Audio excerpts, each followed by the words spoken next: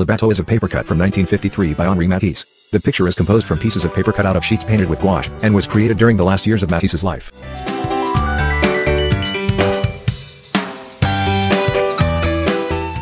It's amazing to think that Matisse's career had started in the 1890s under the influence of the Impressionists. You'd never know it given their vitality, but Matisse's cutouts were made in old age, from his late 60s until his death at the age of 84, and they were made under the shadow of illness and exhaustion.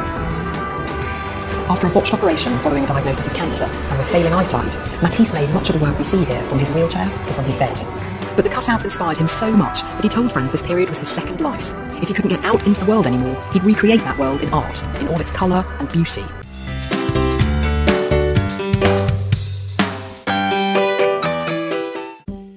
Have you ever made a mistake that made you look bad? Well, welcome to the story about the Museum of Modern Art's slight error that went unnoticed for almost 50 days, hanging a Matisse painting upside down.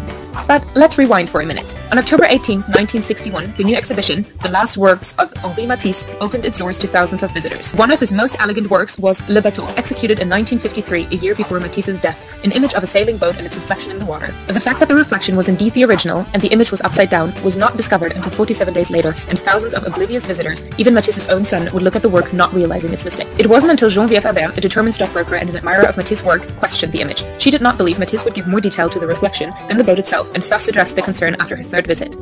Discarded by the guard, and not able to reach the service desk on a Sunday, she shared her recognition with the New York Times. The story of the upside-down error was run on December 5th, 1961. By this time, an embarrassed director had corrected his mistake and righted the image. Screw holes were blamed for the error, yet closer inspection revealed that holes were, in fact, present, indicating the right way to hang the image.